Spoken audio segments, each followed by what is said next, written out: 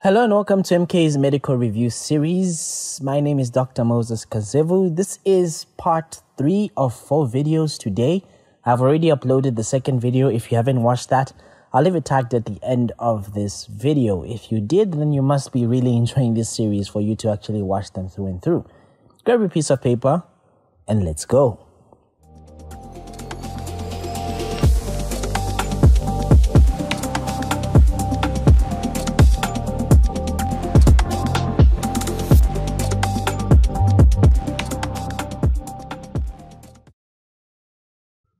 Hello and welcome to MK's Medical Review Series. My name is Dr. Moses Kazevu. This is a series on my YouTube channel where we look at medical topics in depth. Today we're going to be looking at hemorrhagic stroke. If you haven't subscribed to the channel, what are you waiting for? Hit the subscribe button so that you never miss on such content every time I post. Hit the bell notification icon while you're at it. Drop a comment, drop a like, show some support to Zambia and beyond. Let's jump right in. Remember from our previous videos, we already established that stroke is pretty much a syndrome that's going to be affecting the part of the brain. There is an abrupt onset of non-convulsive focal neurologic deficit that's going to be as a result of interruption of the blood supply. And this is going to be lasting longer than 24 hours. There are two main types of stroke. Ischemic stroke, which is by far the most common variant, 80 to 90% of the cases are due to this. It may be embolic, thrombotic, or hypoxic. I did cover the details of ischemic stroke in the previous video that I will leave tagged at the end of the video. Then you have hemorrhagic stroke, which is what we're going to be discussing in this lecture, which is going to be accounting for about 10 to 20% in developed countries, but it's actually much higher in developing countries, and this is often attributed to poorly controlled or unrecognized hypertension. This may be in the background of a primary intracranial hemorrhage, which could either be intraparenchymal or intraventricular, or it could be due to extradural hematoma, subdural hematoma, and subarachnoid hemorrhage. But of course, these are topics on their own. So remember that hemorrhagic stroke is by far less common than ischemic stroke, but it's actually much more severe. It usually occurs in elderly patients or middle-aged patients which have severe hypertension, and often these patients are going to present with coma. They may have a headache, they may have vomiting, as well as other symptoms that are very common to stroke, as we discussed with the ischemic type. Mortality occurs in the first week, and about 50% of the patients do die in the first week. And remember that hemorrhagic strokes usually occur when a patient is awake, and it will be in the background of this patient physically straining or going through some physical activity. And remember, this tends to progress within minutes to hours. Causes may be divided as primary intracerebral hemorrhage, which usually is associated with hypertension and sometimes some coagulopathy, or it could be in the background of a subarachnoid hemorrhage where there's a ruptured aneurysm, most commonly a circular berry aneurysm. I did show you on the first video the common sites where you have rupture of aneurysms in the circle of Willis. And in addition to this, remember that this is going to be very common in the anterior and posterior communicating arteries, but you can also see this in the middle cerebral artery. You may also see subarachnoid hemorrhage in the background of arteriovenous malformations, vasculitis, and even trauma. Risk factors for berry aneurysms, remember the acronym SHAME: S for smoking, H for hypertension, A for adult polyposis, kidney disease, M for Marfan syndrome, and E for Ehlers-Danlos syndrome, which are collagen disorders. Remember that whatever the case or whatever the cause, there is a rupture of a blood vessel that is happening and is bleeding into the brain. Remember that there is blood that's accumulating into the brain, which may cause a mass. Sometimes you can begin to dissect through the layers of the brain, dissect through the structures in the brain. It may sometimes even compress adjacent brain tissue. And it's because of these effects that you get this neurological deficit and this neuronal dysfunction. Remember that these large hematoma can actually present with features of increased intracranial pressure, and sometimes pressure from the supratentorial hematoma can be accompanied by edema, and this can actually cause transtentorial brain herniation, and this can actually even compress the brainstem and more or less can actually cause a secondary hemorrhage in the midbrain and the pons, and usually this is quite lethal because most patients tend to die. If the hemorrhage actually happens to rupture into the ventricular system, it results in this intraventricular hemorrhage, and then this blood can actually accumulate there, and this can actually cause acute hydrocephalus. With the cerebellar hematomas, these can actually expand and also block the fourth ventricle, because remember the fourth ventricle is within the cerebellum, and this can actually cause acute hydrocephalus. It can also result in dissection into the brain stem. Cerebellar hematomas that are actually larger than 3 centimeters can cause midline shift and herniation. And remember, herniation, midbrain or even pontine hemorrhage, intraventricular hemorrhage, acute hydrocephalus, or even a dissection into the brainstem. All these can impair consciousness and have the ability to cause coma. They have the ability to cause death. Clinical features are largely similar to the ones that we get with ischemic stroke, but we do get certain things that are very common to hemorrhagic stroke. So if you have a primary intracerebral hemorrhage, symptoms are going to be likely to be early. Things like levels of consciousness that are going to be depressed. This is quite early. They may have a history of headache. They may have delirium. They may have focal or generalized seizures. They may have nausea and vomiting.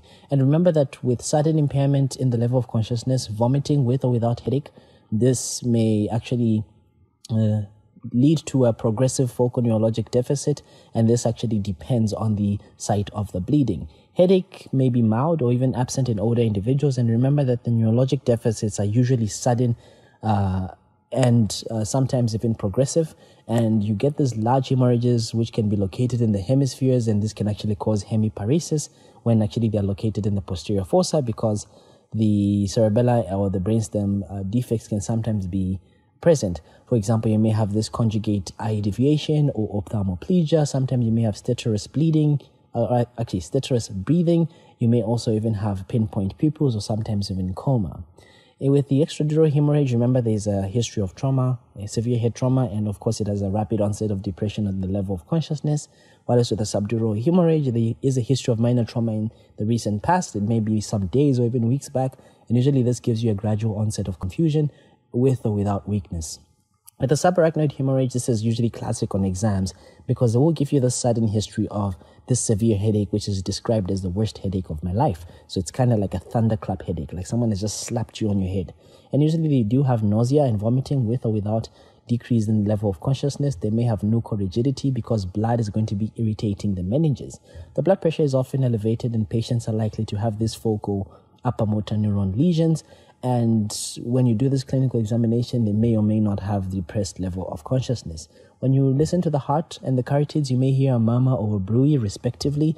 And when you look at the fundus, you may see features of papilloedema and hypertensive changes in these patients. Here's a picture of intracerebral hemorrhage. As you can see, you have this hyperdense lesion in the cerebrum there with some surrounding edema. Here you have thalamic as well as thalamic as well as intraventricular hemorrhage to some extent. As you can see, these are the thalami here. Here you have an epidural hemorrhage. Here you have a subdural hemorrhage, and here you have remember I told you about the suprasellar cistern hemorrhage. This is a suprasellar cistern hemorrhage, may be seen in subarachnoid hemorrhage. You should be able to identify these things on a CT scan. I do go into details about subdural and subarachnoid hemorrhages when we talk about head injury. So if you haven't watched that video, head over there and check out the surgery playlist. Remember that with the large hemorrhages, these are going to be fatal within a few days in about 50% of the patients. In the survivors, actually, consciousness actually will return and the neurologic deficits are gradually going to diminish depending on the various degrees of the extravasated blood that is reabsorbed. Some patients actually have surprisingly very few neurologic deficits because the hemorrhage is actually less destructive to brain tissue than we see with the infarction. Then with the smaller hemorrhages, this can actually cause focal deficits without impairment of consciousness and with minimal or sometimes even no headache or no nausea. And remember that small hemorrhages may actually mimic the ischemic strokes. Now, our management also is divided into general management and specific management. With the general management, it's a similar thing. You admit the patient to the ICU, you do your ABCs because this is an emergency. So you do your airway, you keep the patient's head elevated to prevent any aspiration, give them supplemental oxygen. If the oxygen is less than 94, the saturation is less than 94%, you can give it via face mask or cannulae. Keep them optimized with the hydration and nutrition. Fluids, generally, we don't want to overhydrate them. We do not want them to be dehydrated, so we give them just enough. If their BP is high, we avoid giving them that. Then, of course, we avoid any glucose because it's neurotoxic, unless if they're hypoglycemic. Then we can push in an NGT if the patient cannot swallow, control the body temperature, and ensure that they are not hypothermic.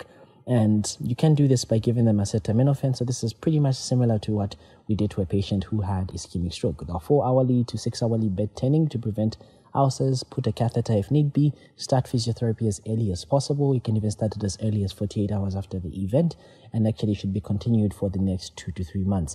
Lifestyle modifications such as improvement in diet and the decrease of salt, weight control, increase in exercise, cessation of smoking and drinking also should be advised to these patients, and they shouldn't drive for at least the first month, and then you reassess them and see if they're able to drive and carry out those normal functions.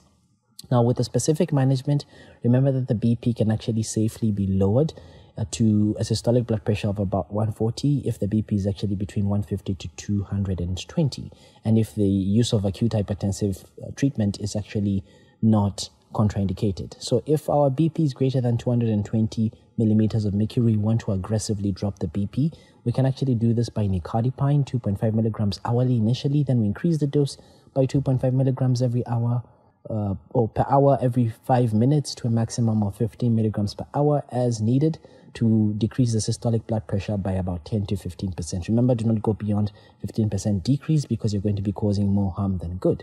Then the blood pressure control with the antihypertensives, we generally want to aim for a systolic blood pressure between 140 to 160 and a diastolic pressure at least that's less than 110, because this will prevent further bleeding. It will prevent other hemorrhagic strokes from happening.